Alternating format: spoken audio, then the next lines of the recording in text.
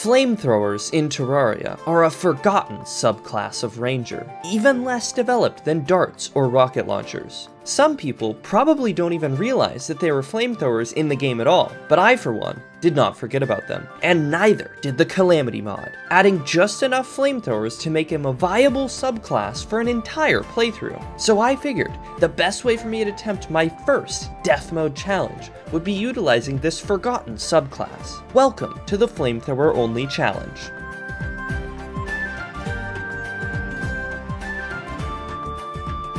Now, in case you're not aware, Calamity is a large mod for Terraria that adds many new bosses, items, and even 2 new difficulty modes. The harder of these 2 modes is appropriately named Death Mode, and is what I will be using for this playthrough. Death Mode makes bosses and enemies harder, buffing their stats and tweaking their AI.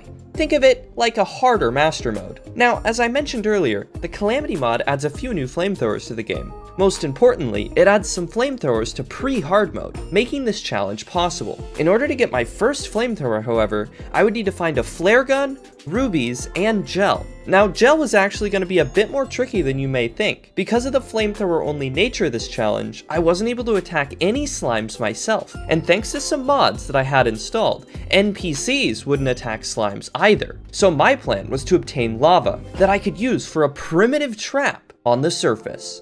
Dude, these king slimes are impossible to dodge. This is so bad. I can't attack them. They're going to rip me apart. Nice thing about doing a oh, okay. Guys, pause champ. Our first chance at totally Hermes boots. That's definitely what I want. Please give me Hermes boots. Irony aside, I actually wouldn't mind getting Hermes boots. I think the only thing I really don't want is like shoe spikes. Oh, dude, okay. We're pogging up. So I got the flare gun. That's part 1. Now I just need gel and a ruby, and we can make our first flamethrower. It worked.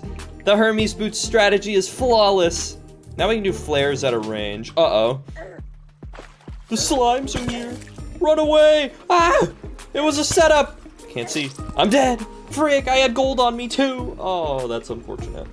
We are now on the hunt for some lava. If only we were playing For the Worthy right about now. That would have actually been beneficial. Are those rubies? 2 out of 3. I just need gel now. What would normally be the easiest part of the flamethrower is now becoming the hardest because I cannot kill a slime and my NPCs won't do it either. What counts as a flamethrower? Anything that's listed as a flamethrower on the wiki. I am playing Calamity, so we do have some extra flamethrowers, but there's still not very many. Oh my gosh. A blizzard in a bottle. That's so huge. That's gonna help more than like, oh, and a slime statue? Okay. That was the best chest room that we're ever gonna get in the entire playthrough, pretty much. Please. Just let me get to lava, safe and sound. Just yoink up a nice little bucket of the hot stuff. Guys, there's a bat and a worm guarding this lava. Okay, I got the bucket of lava. It doesn't matter. I'll get out to save money, though. I officially have all the ingredients for my first weapon, kind of. Nice! I got 4 gel, so I need 12 gel to craft it, and then obviously I need more as ammo. But we're getting there, guys. We're really getting there. Yes! Give me all of your gel! It's wonderful! We're finally making progress! I have 15 gel, I need 1 more and we can make our first weapon. Wait, no, it was 12. Okay, I lied. I can make it right now. Let's go, dude. Bam! We've done... Okay, we got our first weapon. And we can't make another one because we don't have another flare gun. At least you can attack now. I mean, yeah, 6 damage is better than no damage, but I would have preferred, like, maybe not awful. I'm pretty sure that's legitimately the worst modifier in the game. Though my first weapon was pretty bad, I could at the very least attack enemies now, but I still needed a good source of ammo, so I decided to use the slime statue that I had found earlier to make a gel farm underground. Once we get timers, we can make this way faster, but for now, this'll work. And we're gonna want a lot of gel. Isn't there unlimited gel in Luiafk? Oh, there probably is. 1,500. I didn't even think about that. Did we do that?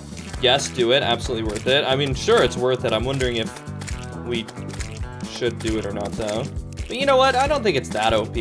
I mean, it's basically do that. This is infinite gel. Like, it is. It just takes time. So all making the Luiafk thing would do is save us time. So we now officially have infinite gel. I cannot wait until we get a better flamethrower, man. This one is rough. It's better than having nothing, but it is rough, dude. The happiness of being able to attack things is very quickly wearing off at the fact that this is a bad weapon. I need 6 desert feathers, and I can make the prowler armor. Oh, double vulture, nice. One of them's bound to give me a feather, right? Perhaps a pyramid with a magic carpet or something? You didn't get the Pharaoh set? Why are you saying no? That's a good thing. You wanted me to get the Pharaoh set? What's your problem? Twitch chat wanting me to get a bad thing? That's crazy. I've never heard of that before. All right, so we're gonna lose a defense, but I'm fine with that because what we will gain is damage and critical strike. With my new armor crafted, I next set off on a quest to find life crystals to increase my maximum HP. Why did I come down here? This was not a good idea.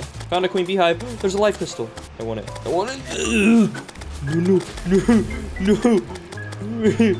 Personal bubble. 6 feet. COVID. Well, we almost got a life crystal. So close. Hey, look, it's a party time. We come back and it's party. Are you throwing party for me? Wait, is this a death party? Are you guys celebrating because I died? The frick, dude? Goldfish! Goldfish be falling, but he no take fall damage because he is gamer. What do the blue flares do? They're blue, mainly. I need hearts. I need life. I want HPs. Seeing your own wide face staring at you as soon as you wake up would be pretty scary. Nurse, help. I've been a dumb and I fell into lava. The chances of waking up with WMITF staring at you are low, but never zero. Just some fuel for thought.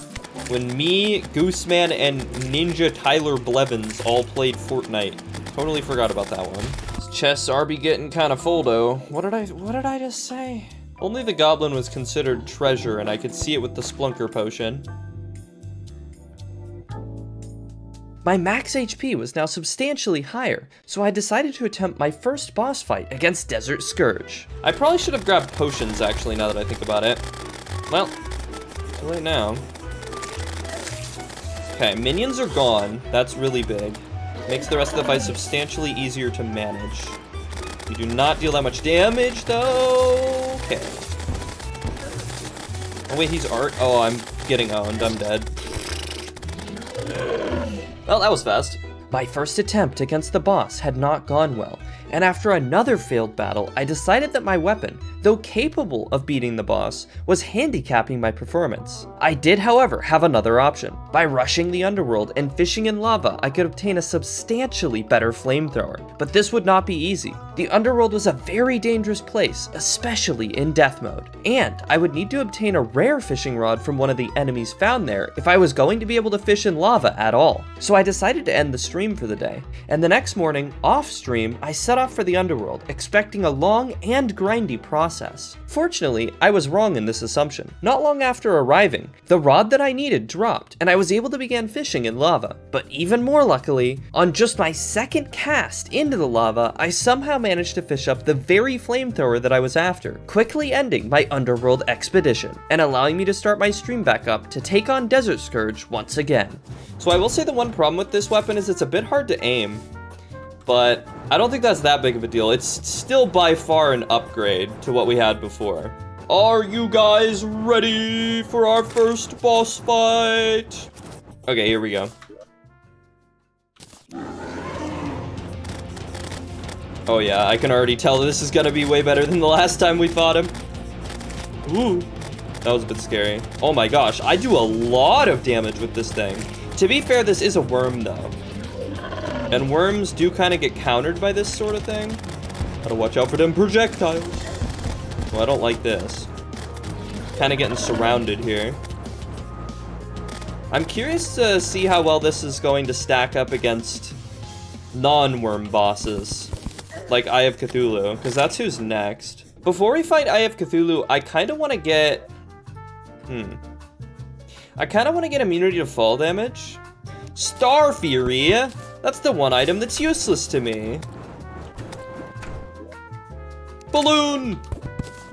Now we just need that horseshoe and we'll be all done with the skies.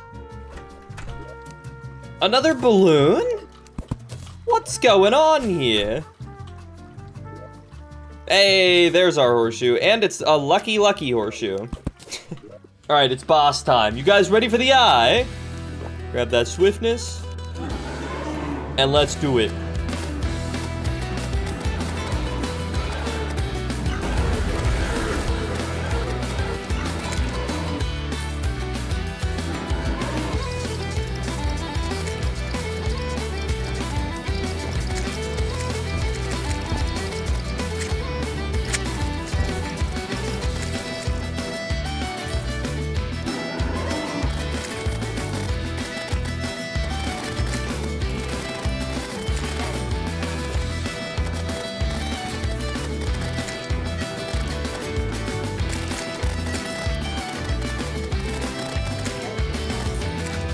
Aided by my new Flamethrower, I had quickly worked my way through many of the pre-hard mode bosses, but more still lay ahead if I wanted to make it to hard mode. That quest, however, will have to wait for the next episode. If you enjoyed the video, consider subscribing so you don't miss out on part 2 when I upload it. And if you don't want to wait, I'm actually live right now at the time of uploading this video. There'll be a link to my Twitch in the description if you're interested. But with that out of the way, thank you for watching, and I'll see you guys next time. Thank you to The Great Bendini, Beeve's Biggest Simp, and all my other patrons for helping make this video possible. Oh, he's gonna land on me. I've been squooshed.